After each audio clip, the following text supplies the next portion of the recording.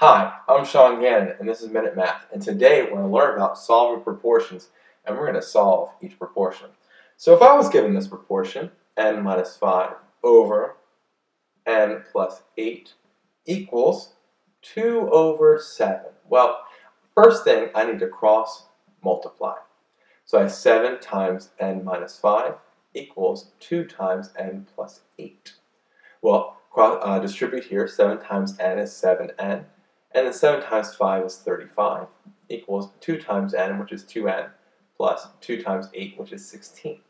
Let's bring our like terms together. So I'm going to subtract a 2n to both sides. And I'm going to add a 35 to both sides, right? Opposite of that subtraction there.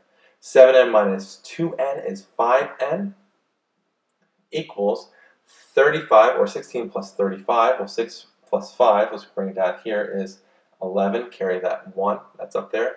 3 plus 1 is 4, plus 1 is 5, so we have 51. So we have 5n equals 51. I divide by 5 to both sides, leaving me with n equals, well, what's 51 divided by 5? I don't know off the top of my head. It's 10 point something. 51 divided by 5 comes out to be 10.2, right? 51 divided by 5. Yep, it's 10.2. There we go. And so that, folks, is our final answer. So let's recap. We're given negative, there's no negative right now, n minus 5 over n plus 8 equals 2 over 7. I cross multiply, give me 7 times n minus 5 equals 2 times n plus 8. I then had to distribute the 7 and the 2, giving me 7n minus 35 equals 2n plus 16.